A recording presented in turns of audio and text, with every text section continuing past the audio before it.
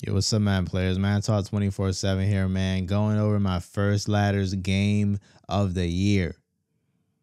Now, for people who are unfamiliar with ladders, you can't just sign up and play in the MCS tournament. They'll just let jokers, bums, anybody like that, man. What you can do is you sign up to play ladders. Now, in ladders, you have to have a good enough record in order to qualify for the single elimination tournament the very next weekend. So I was able to qualify in ladders, and I'm posting all my ladders games, and I'm also going to post my single elimination tournament games also. So I'm posting the good, I'm posting the bad, I'm posting the ugly, I'm posting all these games on the tube.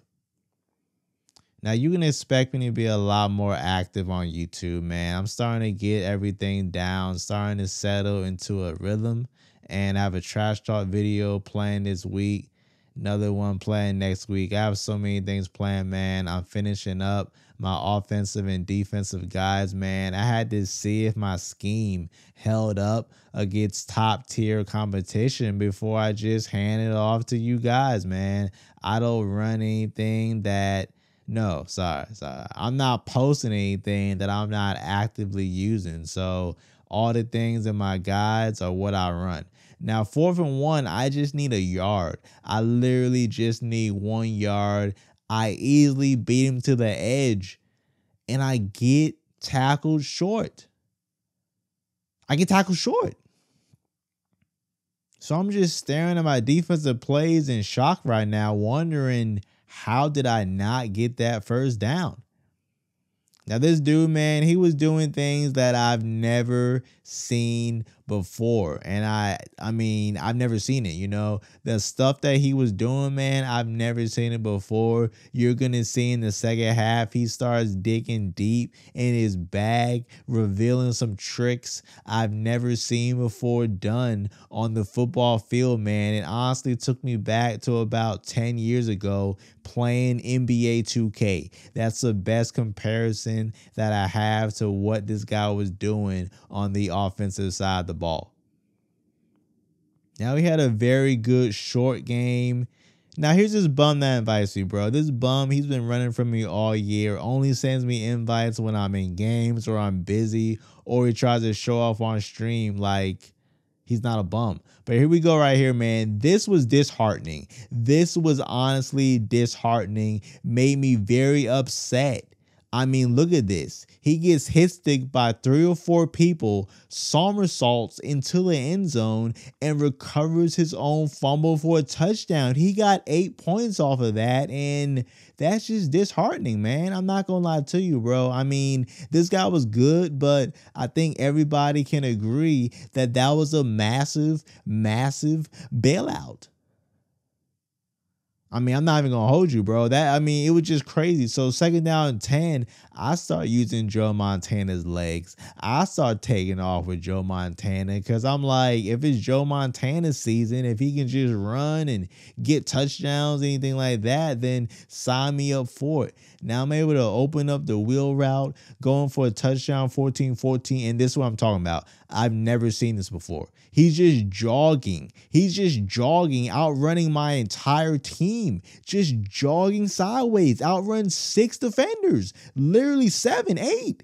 And Darrelle Revis is the only man who's able to tackle this fool. So I've never seen that before, man. Maybe that's a PS5 thing. Maybe it's a you got to be super duper good at the game thing. I've never seen it before. Was not ready for it. And I'm glad we were able to get the tackle. Now we're down 21-14.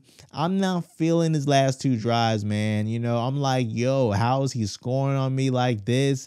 3rd down and 15. I have to get the first down, and I slide at the very last second to get the first down, go over his head with the deep corner route. And at this point, he's on the short passes. I mean, I try to mix in a little zig. 4th down 2 for the game. He just mauls X. He mauls him. We're able to hit OBJ for the check down. Now, that's an ugly play, man. That's an ugly play, but Basically, I'm trying to score so he does not have enough time left to score because I mean, it's pretty much self-explanatory. I'm trying to score so he doesn't have time left to score. Now I'm out of timeouts right here. Ball has to go in the end zone. I just throw it in the end zone. I mean, the ball had to go in the end zone. He blitzed 6 people. No, he blitzed 10 people, and he had a flat zone out there. So we ran a simple RPO slant, and we're able to get the touchdown, go into overtime. I'm not going for 2 because I honestly believe that if you're the better player, then you should be able to come out on top in overtime. Why would you just put the game into one play? I don't believe that with the new overtime rules. I'm guaranteed to touch the ball, so why not play a whole nother game? So here we go, man. 2nd down 10. We finally get some pressure. Tackle him. 3rd down 20. I'm putting everybody back deep because I'm not trying to have him pick up this 1st down. If he goes short, it's going to set up a very important 4th down where if we stop him, we only need a field goal. So I'm really not concerned. He's starting to dial up a dot, takes a timeout right there, comes out in a different play. He's like, okay, I got something for you. Motions out Christian McCaffrey. As I said, this guy has my respect. You know, he was able to make some key big time plays, throws a check down, 4th and 14. And we hold him to a field goal.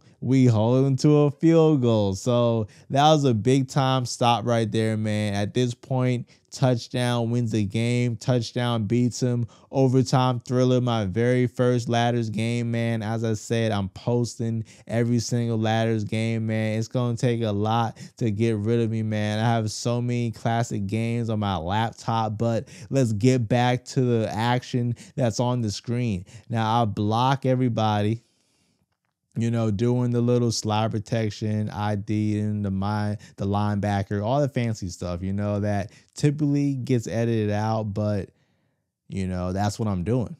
I posted a game yesterday, man. This bum, he was upset that I called too many audibles. I've never seen that happen before. A guy upset that I get a delay of game penalty. I'm moving backwards, and he's sending me messages complaining.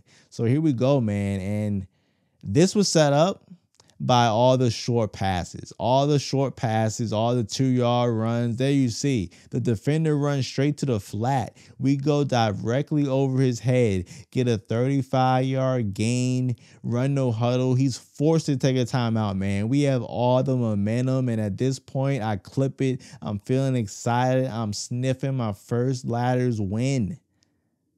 It's right there for the taking. So we come out, man, wing pair.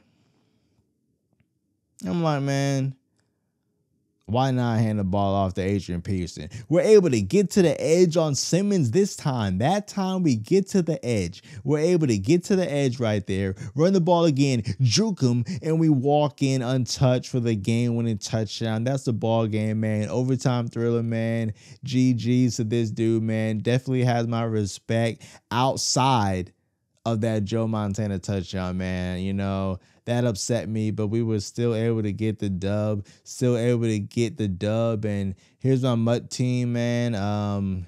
As of November 1st, you know, this team is as current as it gets. If you see anybody who might not look like they're top tier, no disrespect, because I got love for all my players, man. They're there for the 50 out of 50 most feared chemistry. So they're getting the +2 speed boost for everybody else, being team players, being good players in the locker room. But you see guys like DJ Jones and Billings and Walker, people like that, man. I have specialist guys like Gravedigger, Myles Garrett. So I have better players so that the lower overall chemistry players are not seeing the field. So thanks for watching. Like, comment, subscribe for more videos, man. Everybody knows, man, I'm going to keep trying to post, finishing up my offensive and defensive guys. Those are going to be out this weekend.